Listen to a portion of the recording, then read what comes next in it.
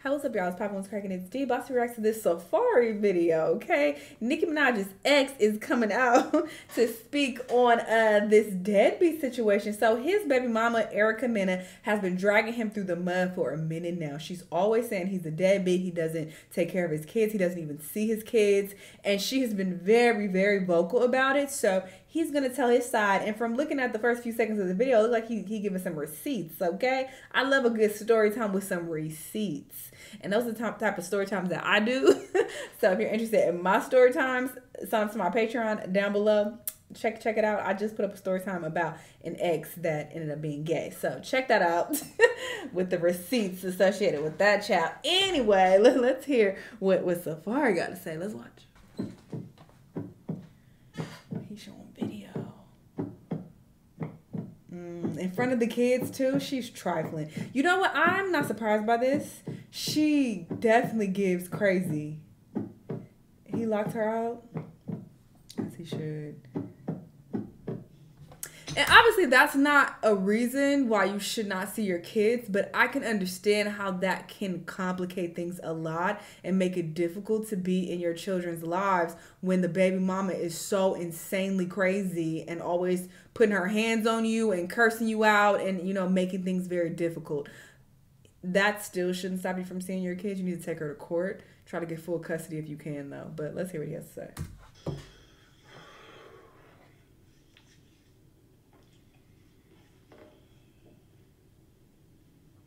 I don't even know where to start. But I'm putting everything out there. Ooh. Because Still. The fact that people are so messy who like story times. Y'all are messy. I'm messy too, I guess, because I'm like, oh, what happened? But it's crazy. We just be in these people's business, want to know the details and the tea. People, shame. Even whether you know me or not, there still has to be like a certain level of common sense when it comes to just being a judge of character. And this has nothing to do with TV at all, none of that. Like this is real life because kids are involved. And this deadbeat narrative, it's like, it's just so jarring to me. It does give me a headache sometimes, but then, you know, I'm pretty good at just brushing things off, but He talking slow, so you know, speed up a people little who bit. know me and especially know my situation, they're like, yo, how long are you gonna stay quiet? And I just, you know,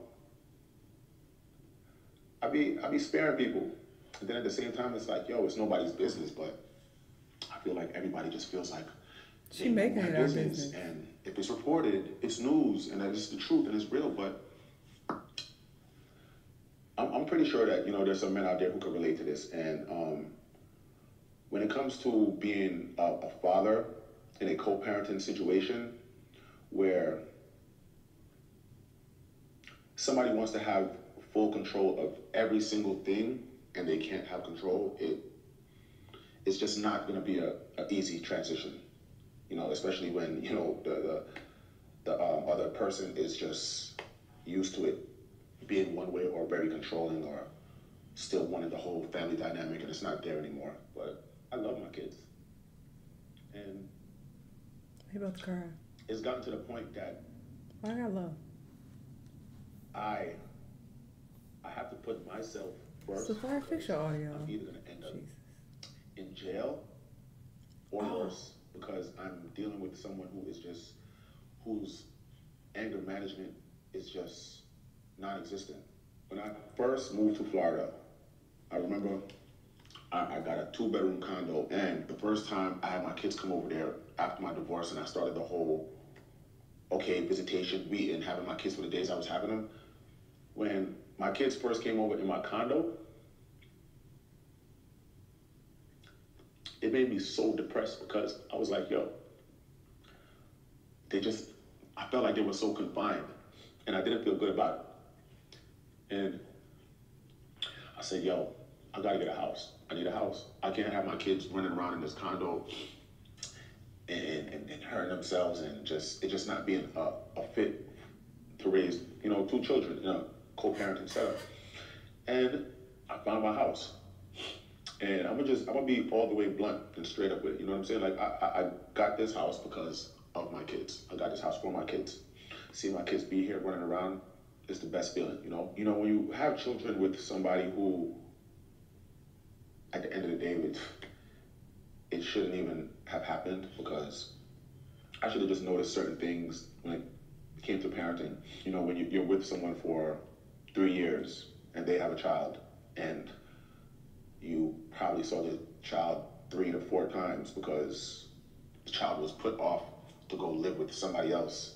And, you know, you kind of look past it when you don't have kids or you're not thinking about that. I never even was like, yo, why doesn't your son live here? And then when you finally get to have a conversation with the son and find out why, it's crazy.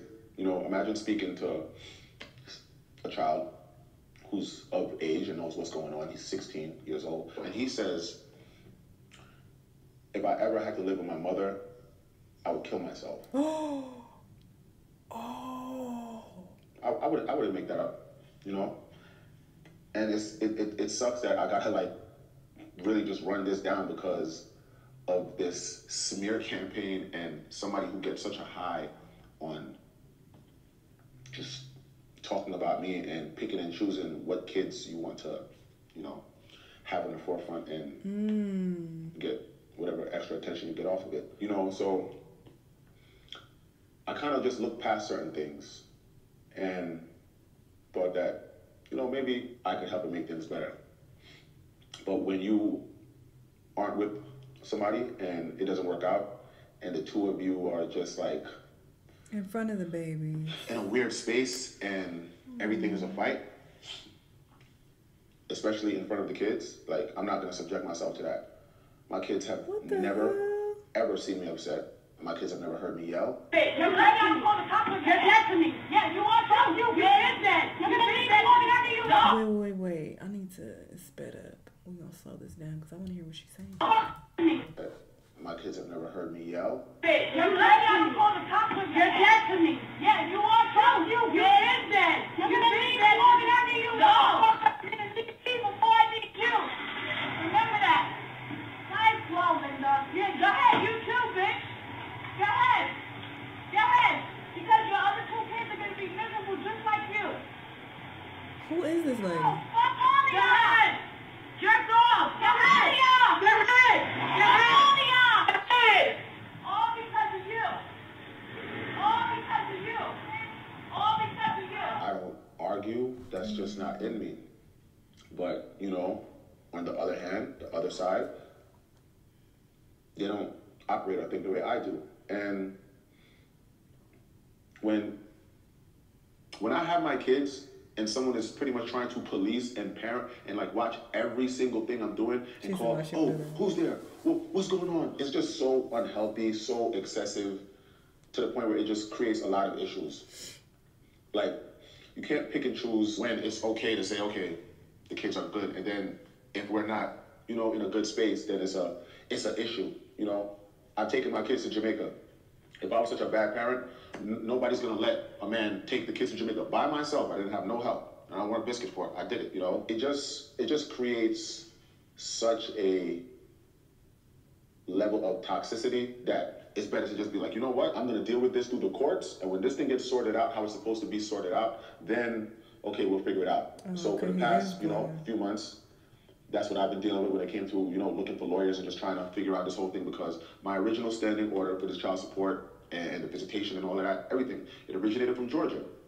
We moved to Florida. When we moved to Florida, everything has to get transferred over. It just got transferred over this week. So now I get to find out what this new setup is going to be, because I refuse to go to her house to pick up the kids. I refuse. I'm not. It's just too unstable, too unpredictable.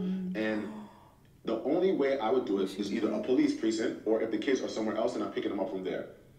But everything is just done off of spite and being malicious intent on the other end. Oh my Me, goodness. I don't move like that. I don't live like that. For the kids You know, to cut their me, feet? Oh, she is I don't look like I'm carrying unhinged. stress. I don't look like I'm losing weight. I don't look like I'm just harboring so much hate inside me that it physically begins to show. And I'm a father. I'm a grown-ass man. When I have my kids in there with me, they're under my care. They don't have nothing to worry about. So I'm not gonna have anybody acting like they need to know every single thing going on. When I was filming Love and Hip Hop, Miami, and I had my kids here, calling, oh, where the kids at? What are they doing? Oh, you better not be filming with the kids. Oh. First of all, I've never filmed with the kids ever by myself for Love and Hip Hop. They're not a part of my storyline. That doesn't make sense to me. I'm not gonna be in the park pushing the kids, playing, like, of course they wanted to see me film with them, but you know, both parents have to sign off on that, and you know that wasn't happening. And you know, the last instant of when we had a transfer with the kids, it was, she called me and said, hey, I'm in the area, I could save you a trip, I could come pick the kids up, and I'm tired and I don't want to do the drive. And it was like really like early in the morning or whatever. So I'm like, all right, cool.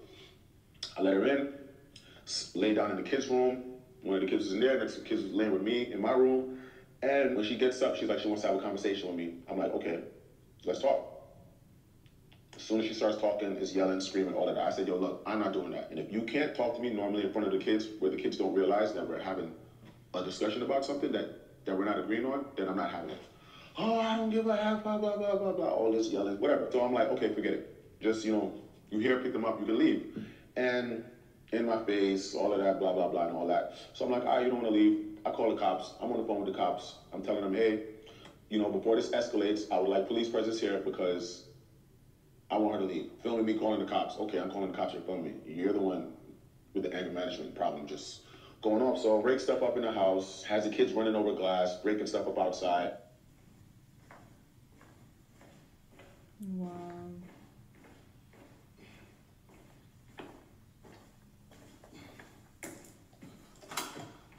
Yeah, she is mentally unstable. After that, I just was like, you know what?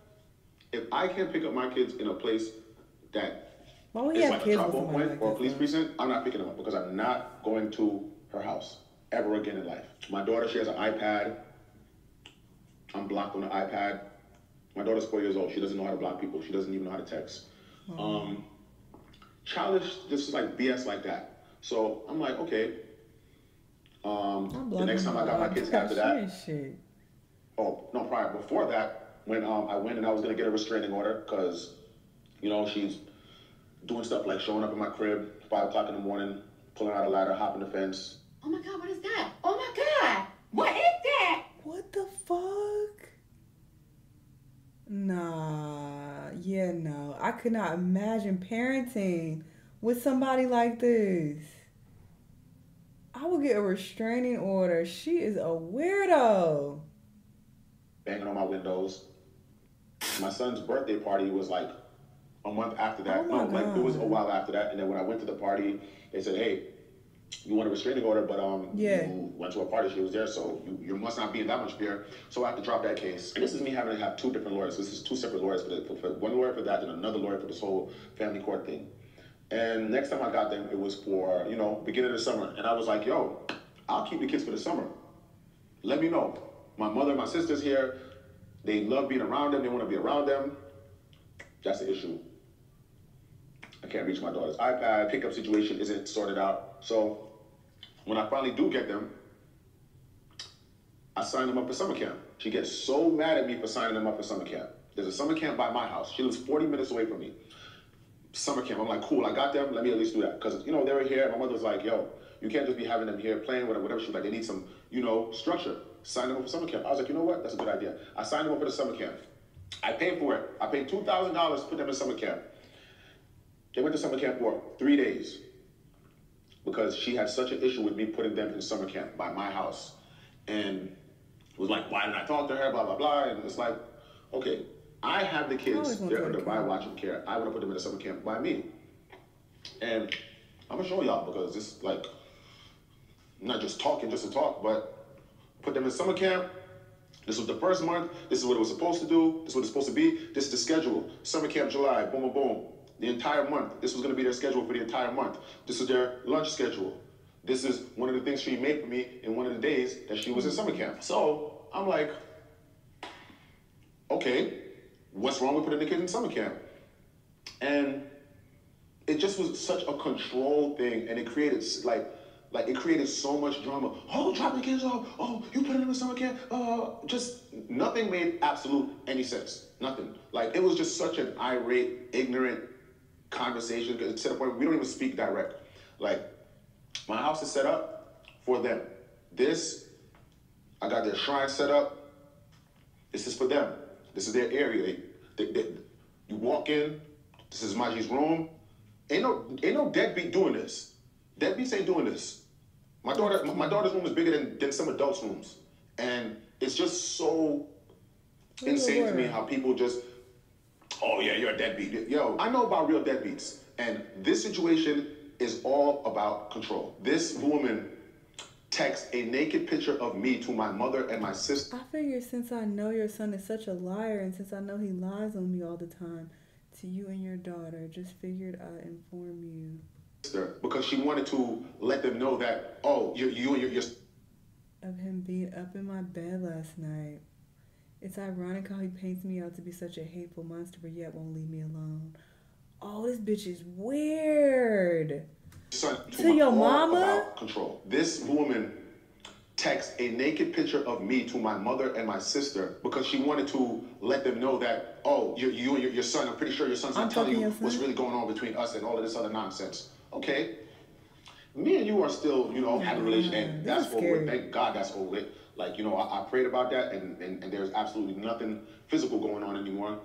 And you taking naked pictures and sending it to my mother and my sister to do what and prove what?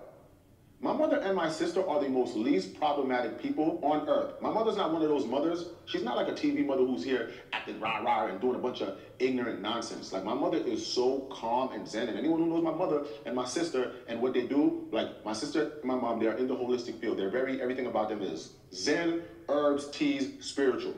And you're sending naked pictures of me to my mother and my sister. That is sick. For what? And it's like, that's the type of nonsense I have to deal with.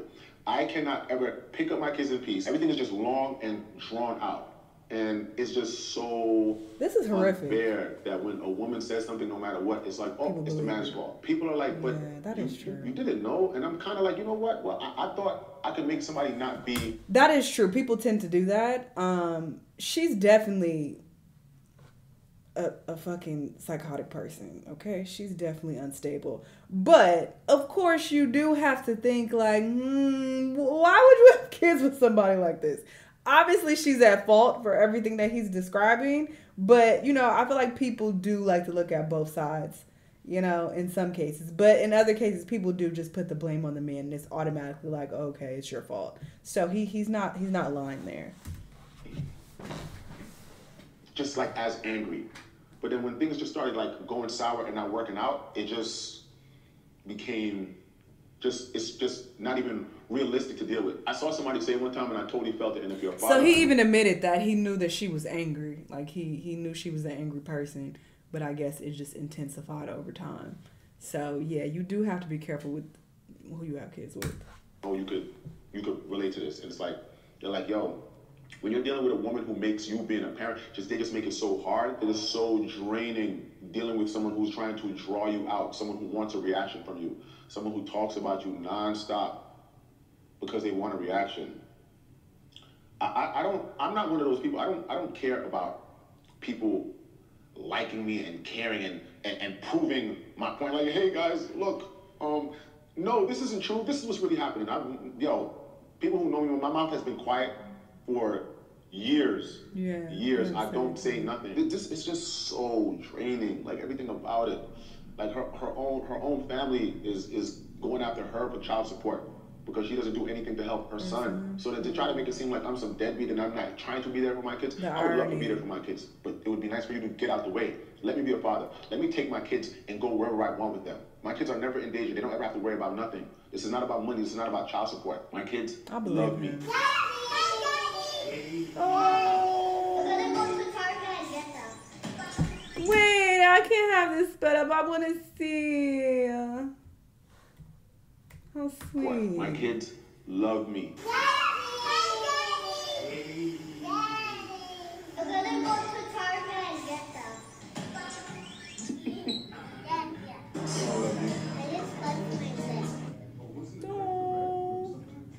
I just got myself. Oh. Mommy missed. She was missing you. She was looking for you.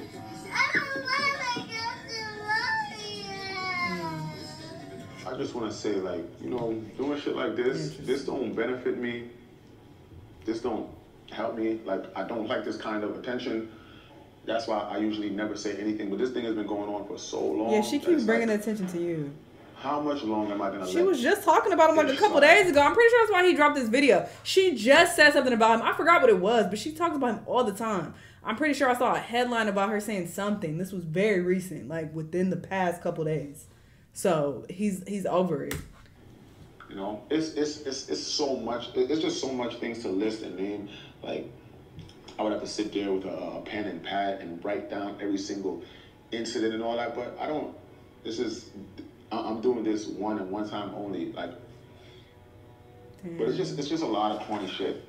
All the fake Instagram pages, harassing my mother, harassing my sister. If I'm talking to a girl, all of a sudden the girl starts getting harassed from the same fake Instagram names, and it's like, yo, it takes so much energy to like be like that, and I don't have that type of energy.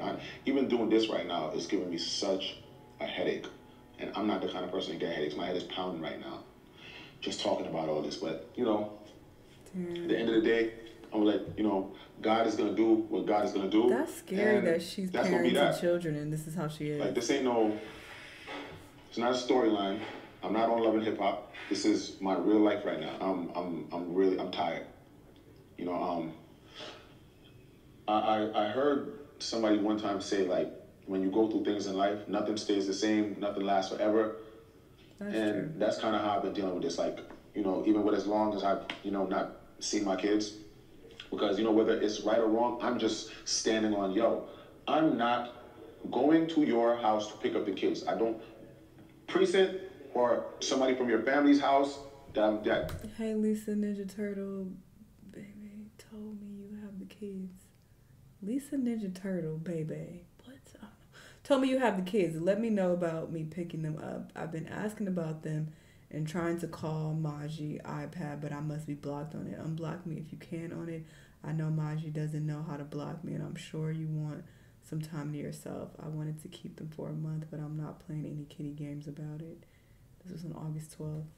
I don't have no issue with going over there, and that's that. But like, I'm not putting myself in any position to crash out, potentially snap, lose my, like, come on, because there's people who be in situations like this, and everyone's not able to, like, be this cool. The shit is draining. When you get to a certain age in life, like, yo, drama and just all of this corny nonsense and fighting and arguing on the internet, putting your personal business on the internet, on social media, to people who don't, like, yo, I don't want no one to feel sorry for me. I don't need sympathy. I don't need pity. I don't care about none of that from nobody. I know at the end of the day what's going on, and that's that. I'm just dealing with someone who doesn't deal with logic.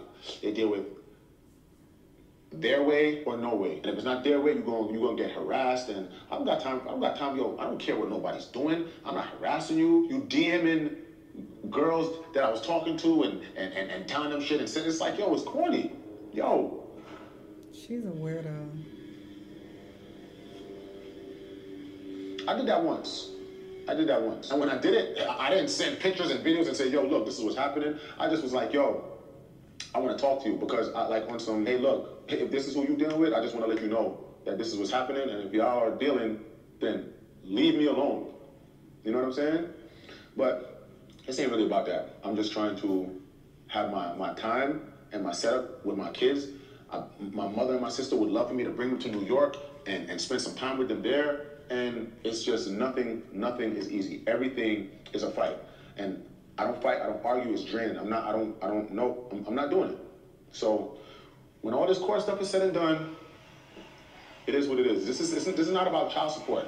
So this thing ain't about It's not about money. It's way bigger than that. It's about let me be a father, stay out the way, and that's it. Stop trying to act like you don't care when you do care. Stop harassing my mother. Stop harassing my sister. Stop harassing anyone that's close to me. And this is not to bash. This is just the truth. This is just what it is. So that narrative that everyone just thinks is so cool to run, like, you use common sense. If I haven't seen my kids, there is a reason. And this is the reason. You're going to see it. You're going to see everything. Oh my God, more tea or more receipts. Putting a ladder to hop over a nigga's fence is fucking cuckoo. Someone who you not even with, and then you running. Where the fuck you get that ladder from? The neighbor's yard? Did you steal it? Bitch, go heal.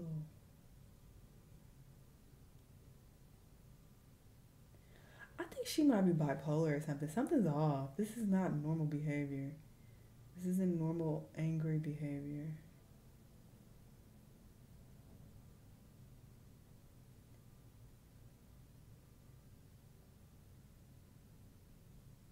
This is heartbreaking to do this in front of the children. Like, jeez. They know what's going on. This is so sad.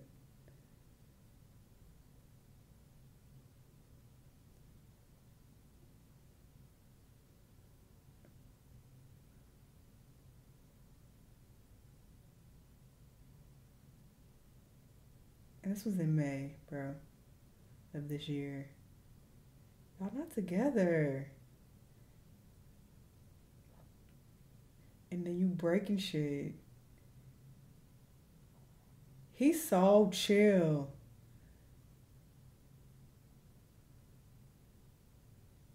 Literally breaking things while the children are walking barefoot. I am appalled. This was really disturbing. I did not expect him to come with this many receipts and to show how mentally unstable this woman is. Nobody would have an easy time seeing their kids under these circumstances. And this was in that situation he just showed was in May. They have not been together for a while now. They're not even in a relationship, and she's being this aggressive and violent in front of the children. Like, this is so disgusting, bro. I want her to shut the hell up. She better not say nothing else about a deadbeat nothing. I'm so glad he told his truth and exposed the truth about what's going on in the receipts, because now we know what's happening. We know that he is trying to parent, but she's on this weird psychotic shit and sending naked pictures to his mom and sister of him. That's so fucking sick. This woman is so disturbed. I wish he never had kids with her. So I wish you practice some better judgments. Because I just don't understand how you can have kids with someone who you can tell when somebody's mentally unstable. Like, they were in a relationship for a while before he had kids with her. So it's like, I hope that he learns from this and does better in the future. But yeah, she's a sick bitch. This was wild. Y'all let me know what y'all think. Let me know what other videos you want to watch, and I'll see you on the next one. Bye.